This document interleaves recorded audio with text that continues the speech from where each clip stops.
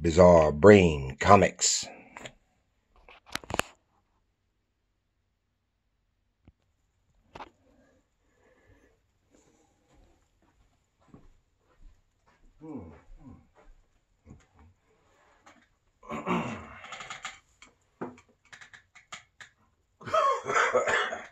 Hello, Gary here for for Bizarre Brain Comics.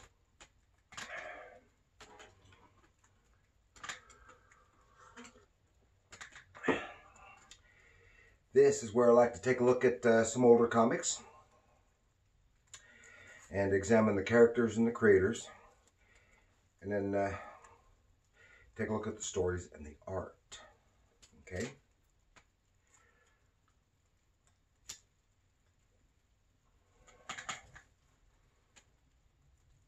What I want to look at today comes from Skywald comics. You may have never heard of it. I'm very unfamiliar with them. This is the only, to my knowledge, this is the only issue I've ever had from of any books from Skywald. And this is from 1971. Skywald's Jungle Adventures featuring Zangar. This is a double-sized issue, the square binding. 1971. Jungle Adventures. Ooh.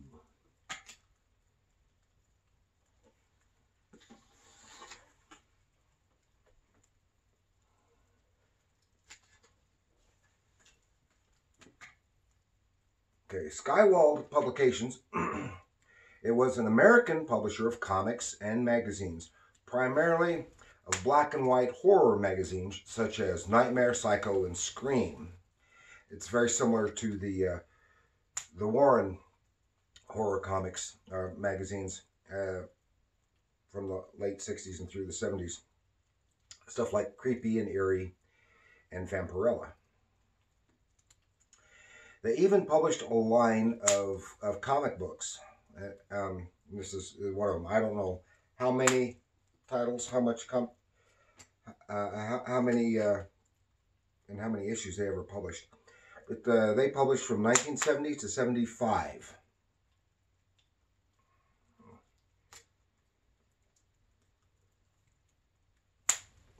And this is Jungle Adventures number 3, featuring Zangar.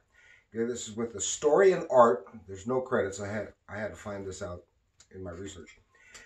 Story and art by Jack Katz, who was born in 1927. As far as I can tell, he's still around. So he's getting kind of long in the tooth. Who is an American comic artist, writer, and painter. He's known for his graphic novel, The First Kingdom.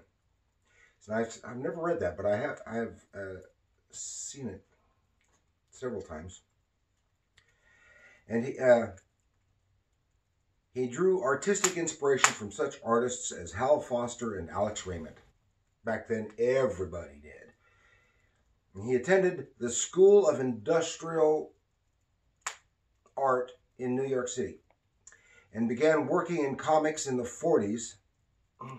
Although working in that field through the 50s, he left the field for many years because of his slow pace of work and his highly detailed work.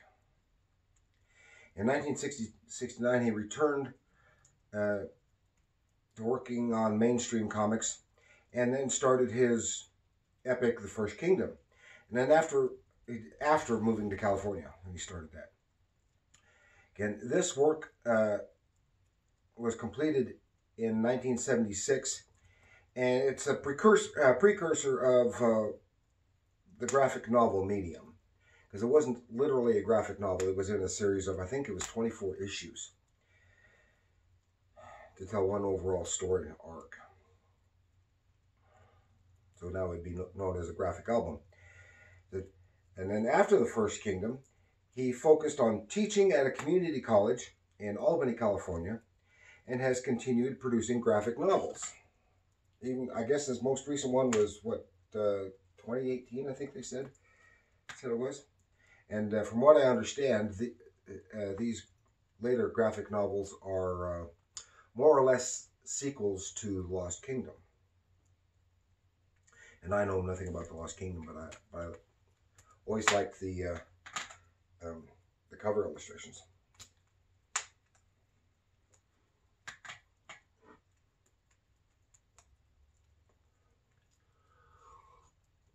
So, okay. Here we are, and here we go.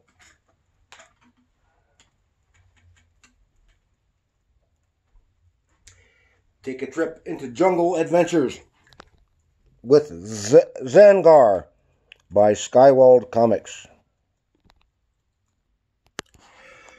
Okay, here you can see that full cover illustration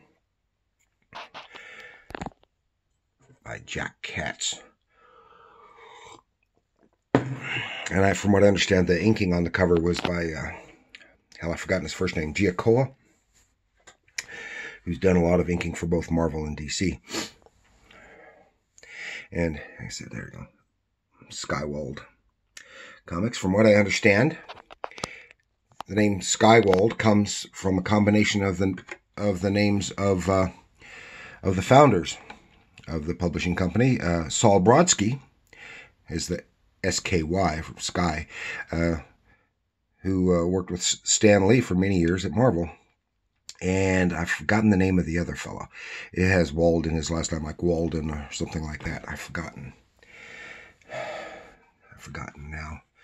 It was a name that I was unfamiliar with.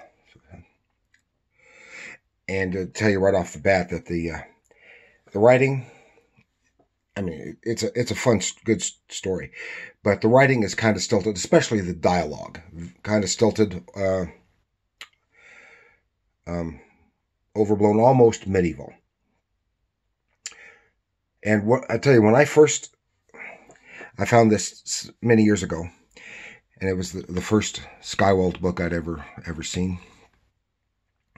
And I may have seen some of the black and white horror magazines over the years, but I'd never picked any of them up.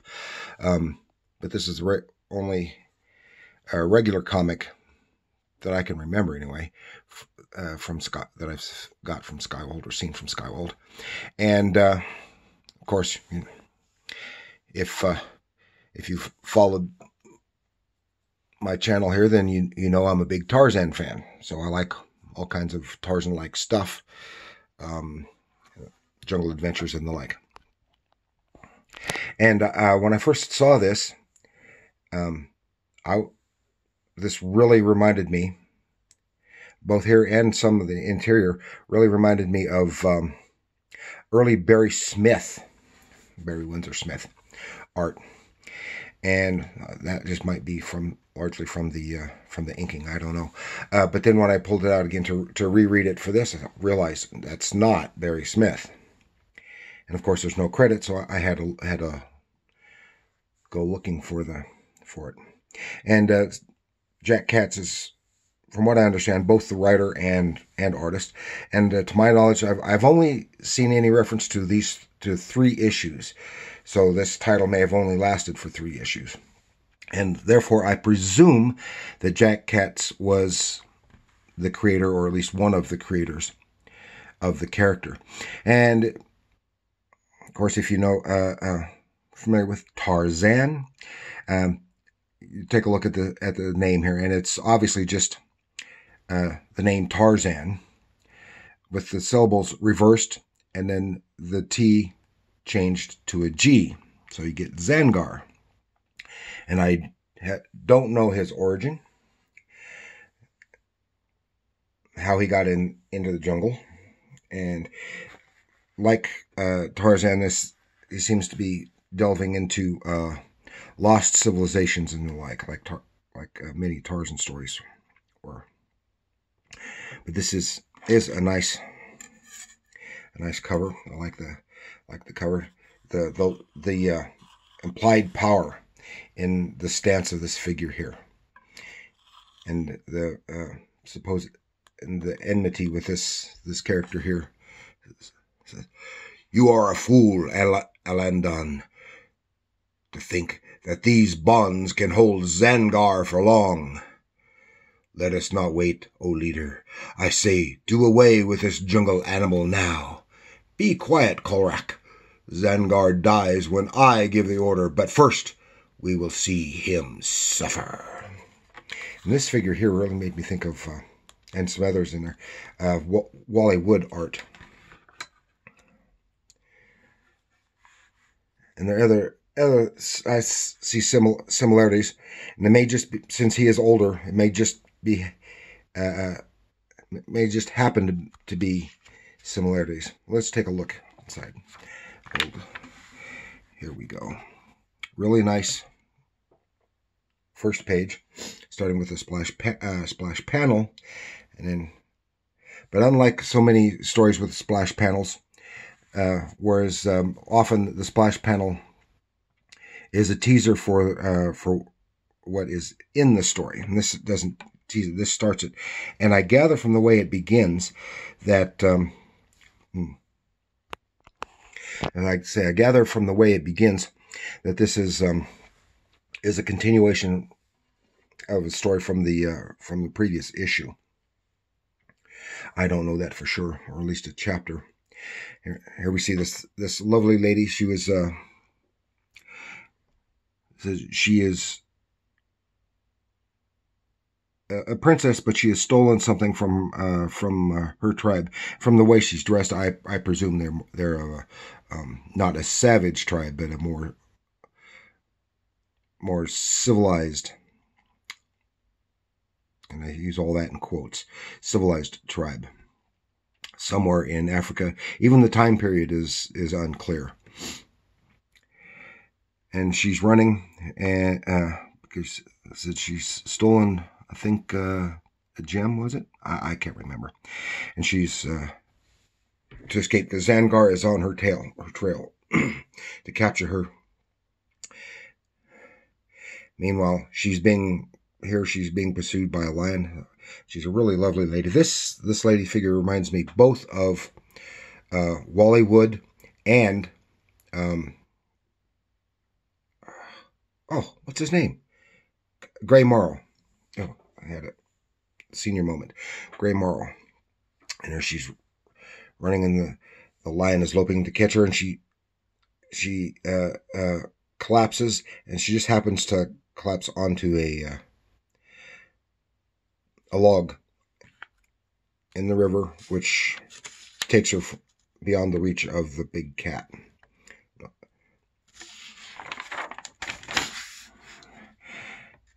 And as she's unconscious, the current takes her into the bog of eternal darkness, and we see in the water some kind of horrid creature rearing its head up, but doesn't molest her. And it takes onto the plains of Kalair. And this evil-looking figure here on this spire in this castle, he's some kind of magician, I presume, with his little homunculus familiar sitting on his shoulder, and another one imitating all his gestures right next to him. And he sees the woman from afar and sends his minions, who are these magnificently drawn winged figures, to come down and snatch her up and bring her back. It says, "Release her, sky guards. Welcome to Kalair, beautiful wayfarer. Stay a while and tell me why you come whence." Should be hence, I think. "My name is Nakor."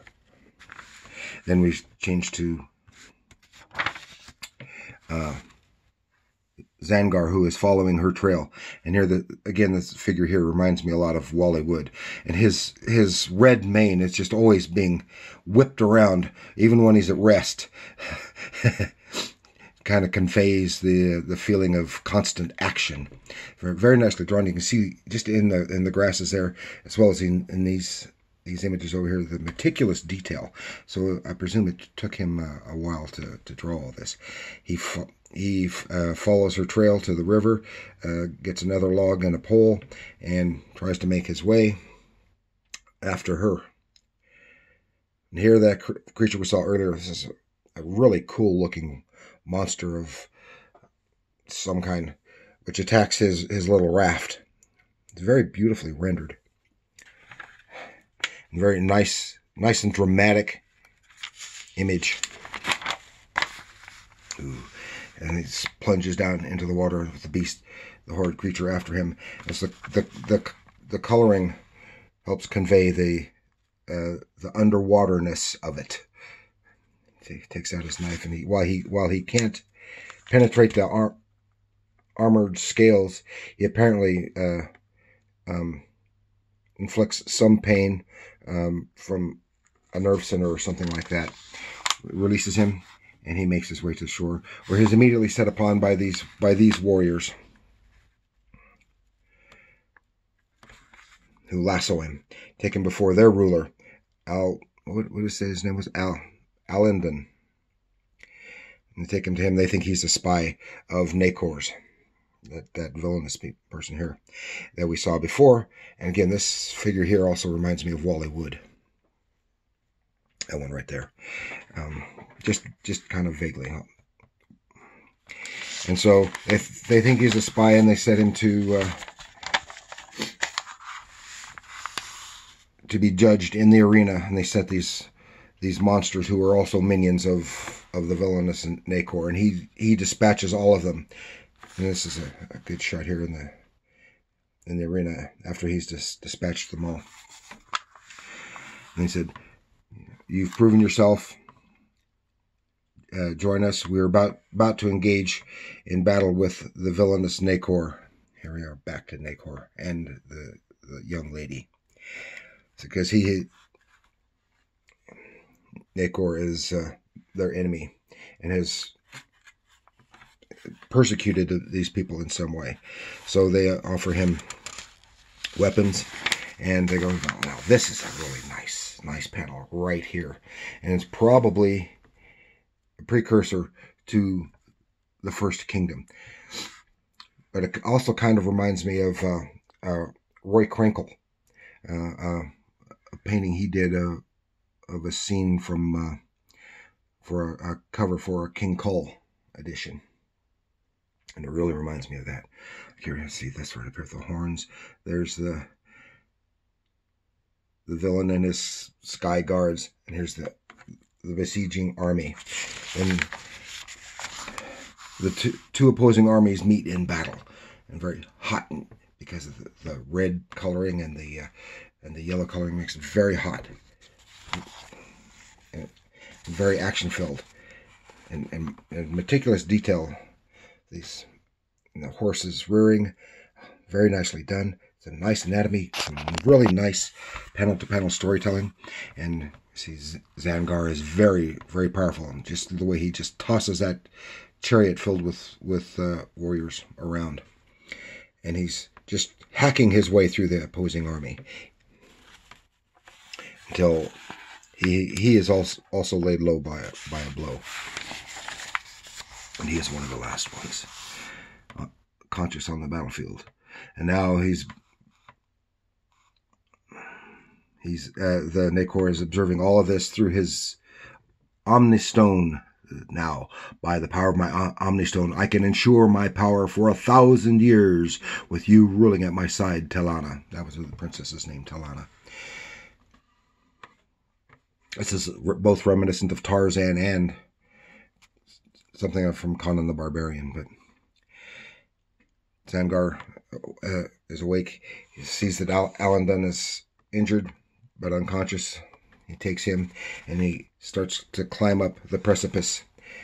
Then what's his name? Nador's magic concocts this horrid creature as a guardian. And while he's valiantly fighting, it seems to be to no avail. But the girl, she breaks free, grabs the gem and smashes it on the stone floor. And all of the magical creatures at the sorcerer's beck and call then disintegrate. And Zangar arrives just in there, and he backs Nador up right to the fire pit, and to get away, he accidentally plunges into the pit itself. And here we see them, Nador comforting the girl who he has pursued, because she's willing to go back with him peacefully to face judgment for whatever it was that she had done. But she's just glad to be free of the power of Nador, and that is the end. So it's not a very long story. I really like the art. Now the rest of the book is filled up with reprints of older jungle stories and characters. Some really nice, this is from the 50s. I wouldn't be surprised if a lot of this is pre-code. And some nice artwork, especially for the time. And these, a lot of the artists who worked on this stuff back then were known as good girl artists, because they had a lot of scantily clad women, and they were done very well. Now this is Jojo Congo King, and I really like his artwork. And I think this is Matt Baker, who was also known for being a good girl artist. He did some really nice stuff here. Some nice fluid line work. Good action, and of course, always the lovely, lovely ladies. Very, very heroic.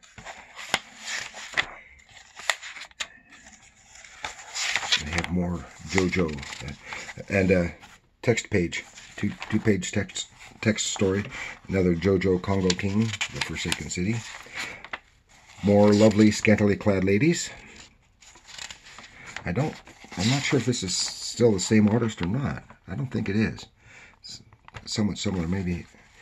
I'm not sure. It's doesn't seem quite as nice as in the previous story. Not quite as fluid. It's a nice page layout. Interesting layout. That's a real interesting layout. And some good panel-to-panel storytelling. And that's it. And that's all for Zangar and JoJo the Congo King. And it's not unlike Marvel's Jungle Action at this being published about the same time, which was primarily, initially primarily reprint jungle stories like this, except they had like Tharn, who was just like this, except there were more jungle stories, not so much lost civilizations, and like Jan of the Jungle. That's the female Jan, not the male Jan. There was both, one in comics, one in pulp magazines, and then the Jungle Action later, I think, was a vehicle for Shanna the She-Devil as a tryout, and then she got her own title, if I remember correctly, and then Jungle Action went to the Black Panther from the Avengers. So that's all I got for this. Hope you enjoyed it. Some really nice artwork. And if you've never seen it before, it's a good introduction, because this is all I've seen of it, and I like it. I like it because I really like even these hokey old-fashioned jungle stories. They're a lot of fun. So please like, share, subscribe, leave a comment, share it with your other jungle friends, and remember, comics are art.